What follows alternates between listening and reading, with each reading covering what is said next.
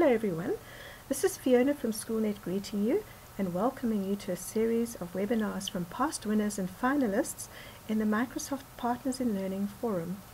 Today we have Natalie Meerholtz from Holy Rosary School in Johannesburg presenting highlights from her project. Natalie's project is called E-Waste Away. Natalie was a winner in South Africa and she achieved a winning place at the Middle East and Africa Finals in Jordan in 2011. This enabled her to participate in the Global Forum in Washington, D.C. The aim of this project was to raise awareness of e-waste and to encourage the school and surrounding community to address the issue. Activities included e-posters, creating e-advertisements, reusing e-waste in the form of sculptures, and inviting various stakeholders to talk to learners at an e-waste launch. An e-waste bin was set up at the school to encourage responsible e-waste disposal and recycling. So, thank you for agreeing to present this webinar for us, Natalie. Over to you. Hi everybody, we just need to do a sound check. I keep on losing connectivity, so I just need to check if everyone can hear me. Wonderful. Thanks, Caroline. I think I hope this doesn't mess up the recording, but for some reason I keep losing connection. So we'll just keep going, and if it gets too bad, then maybe Fiona will just stop it. I think my presentation is still loading. Is that correct, Fiona? Still going through? I'll just start talking anyway because it's not loading at the moment. For my project, I think one bit of advice that I could give anyone was that choose a topic that makes you tick, something that you feel passionate about. I just found that the passion that you have on a particular topic will often resonate into your project and will keep you and give you the momentum to carry on. When I first started my project on e-waste, I thought I had a really, really great outline and sound planning to my project. But I think the reality of my project was that as it gathered momentum, some of the planning I had to just throw out the door. And I had to go back to the drawing board and just readjust and rethink and reinvent. So, you know, the most ideal planning never sometimes works when you start projects like this. The initial project that I had a look at, I had to implement from grade 4 to 7. So I was looking for a topic where I had to have 4 different activities, but on the same theme. And I wanted to almost create a whole school culture around the problems surrounding e-waste. So it was quite a challenge for me initially to find different projects for the different grades, but again on the same theme. I can't see my presentation, so Fiona, if you can move it, that should be great.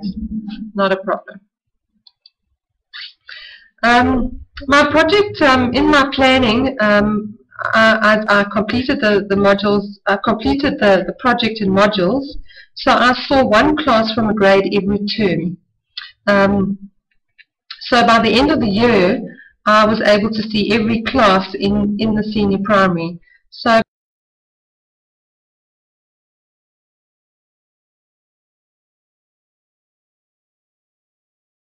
it looks like I'm back online. I'm really sorry about that. I think I'm just going to talk really, really quickly because I'm having terrible connectivity problems at the moment. Really, we did a whole school campaign on e-waste where we got outside companies involved to sponsor us, the likes of Incredible Connection and Miss Earth. And we created an awareness campaign. Our Incredible Connection and one of the recycling companies that came on board, they sponsored a huge e-waste container at the school so we could get the children to start collecting the e-waste, and it was something visible that they could see, which was really, really great.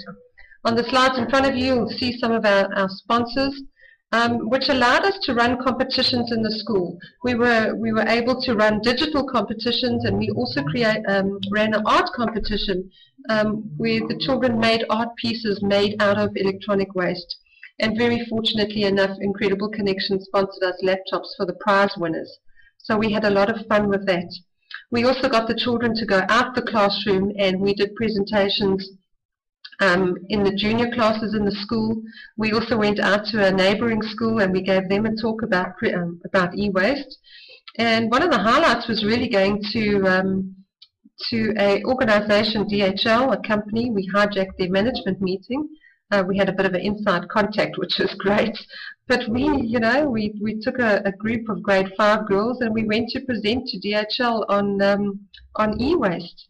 And it was just such a success and so different for the girls to, instead of doing the traditional speech in the classroom, they actually went out and did those speeches, which they would have got English marks for, out in the real world. And I think it's just about taking learning out there and making it real for the children and giving them some real life experiences.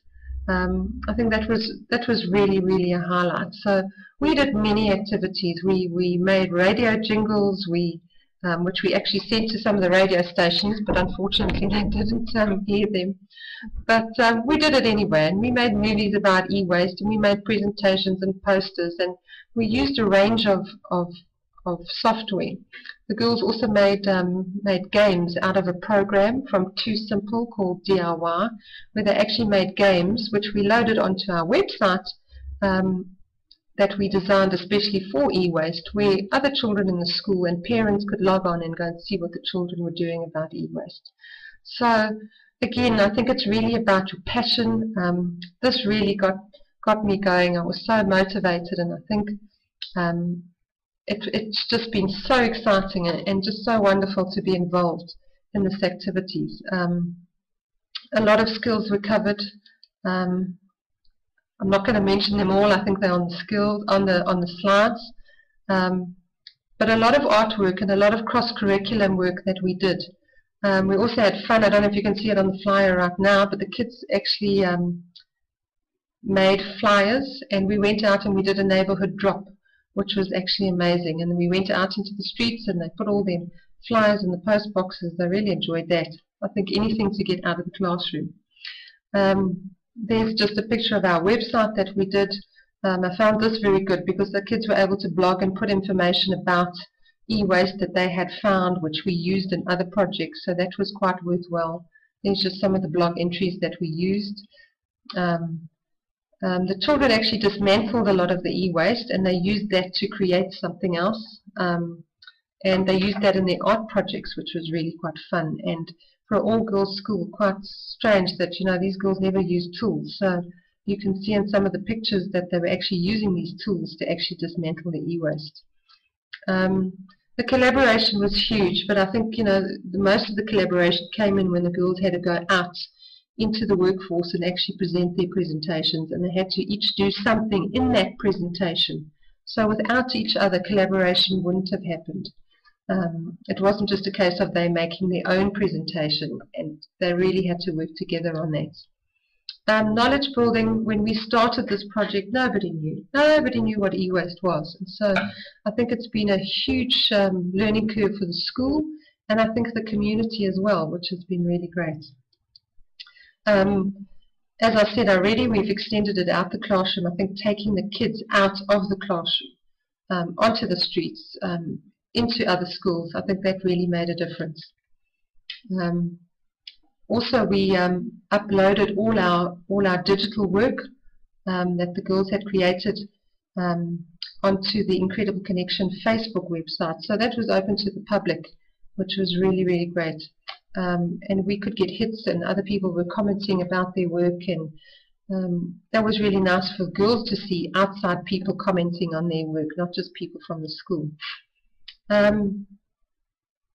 I think the change has come in this project is that we've changed the school culture, and I think that's what it's all about.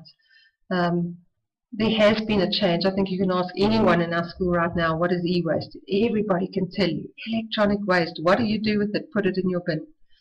Hi, Amina, I can see you there. Here's some of the artwork that the girls did. A lot of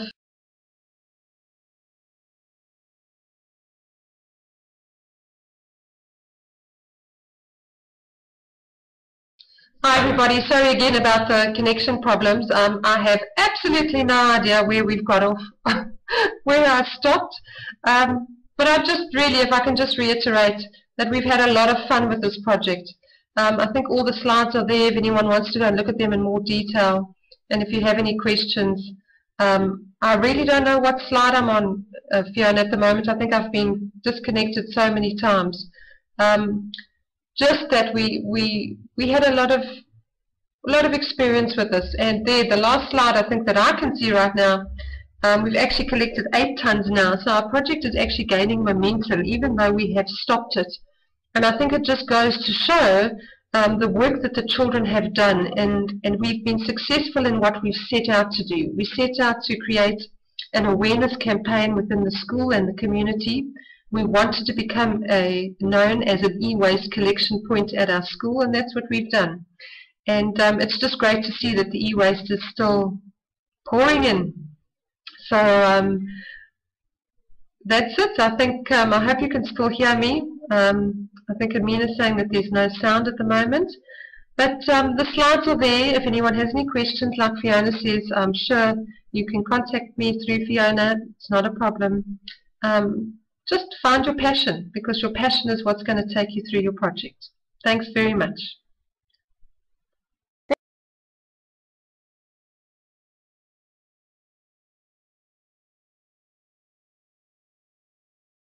Thank you very much, Nat. I admire you for just carrying on after all those disasters.